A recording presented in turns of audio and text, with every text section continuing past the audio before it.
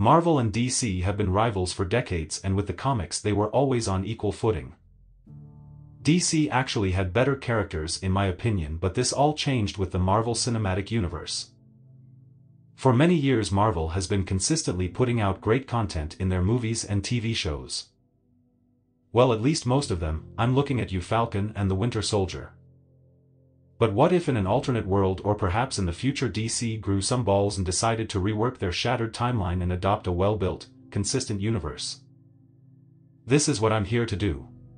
This is part 2 of my series where I am tackling Phase 2 of my DCEU. The first movie in Phase 2 would be a Superman and the Flash movie. Superman and the Flash race. In this movie, the Flash also helps Superman take down Doomsday and Lex Luthor. Caitlin Snow and Vibe play a supportive role for the Flash. Supergirl would also be in this movie as a cameo. Next would be a Batman sequel that would be taken from the death in the Family comic series, with Jason Todd's death by the Joker towards the end of the movie. The end credit scene would be for the solo Wonder Woman movie. The next movie is Phase 2 is a Wonder Woman solo movie. This will be basically the same as the original movie, but it will take place during the Cold War instead. Her love interest will be played by Ryan Gosling just to keep that celebrity cameo going. I've made a casting change to her and changed the actress to Emmy Rossum. This movie she fights Ares as well, but in defeating him she stops the Cold War from escalating into a full nuclear conflict. Movie number 4 is Suicide Squad Volume 1. It is the original but better. Harley isn't in it and Enchantress is trying to summon Darkseid, but the Suicide Squad stops her. Next is Batman, Red Hood.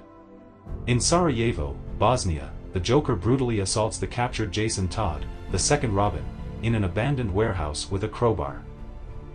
Jason is locked in the warehouse with a bomb, which explodes and kills him before Batman arrives. 5 years later in Gotham City, a mysterious vigilante called Red Hood assembles a meeting of the city's most prominent drug dealers. Batman and Nightwing interrogate the Joker at Arkham Asylum about Red Hood, but he denies involvement. Back at Wayne Manor, Bruce digs up Jason's gravesite and finds a fake body made of high-end latex. Enraged, he goes to Lex Luthor's mansion and demands the truth about Jason.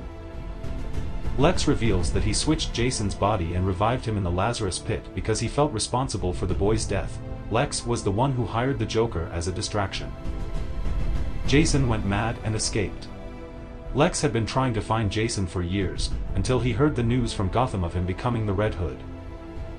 Lex promises to stay out of any further conflicts between Batman and the Red Hood, ruefully saying that he's done enough. Jason and Batman fight, and it is very similar to the ending of Winter Soldier. Jason ends up dragging an unconscious Batman to his cave and leaving the city. The last movie is Superman, Nightmare. It will basically be Batman vs. Superman. The main plot revolves around a riff in the Justice League. This movie would have made more sense and been more impactful if it was later in the cinematic universe instead of their rushed interaction in the actual DCU. The Flash from the future travels back in time to warn Bruce Wayne about Superman. He tells him that in his timeline Superman and Darkseid rule the world. This and his fight with Red Hood leaves Batman to be extremely paranoid. This movie would also grab some ideas from the Tower of Babel comic series, where Batman becomes so paranoid that the Justice League will become so powerful that he creates contingency plans for all its members, most prominently Superman. This would cause a rift in the Justice League, and two teams would fight on either ends. Superman's team consists of Aquaman, Wonder Woman, and Green Lantern. Batman would have the Flash, Cyborg, and Green Arrow. The two groups fight, and the result is Team Superman wins and Batman and his team are forced to go into hiding. This will be the end of Phase 2. Make sure to check out my other rewrite videos and like and subscribe for more. Thanks, guys. So it doesn't matter what my crime is then? Not really. No, be real. No, because I love you. Oh my God. I don't think. Dude, you would have to do something so fucking insane. That's what I'm saying. What is it? What would be the thing? Yeah, like if you Jeffrey Dahmer, like if you fucking like raped and ate people. Then I'd be like, Bobby. Come on. Yeah. Why did you do that? Hungry. All right.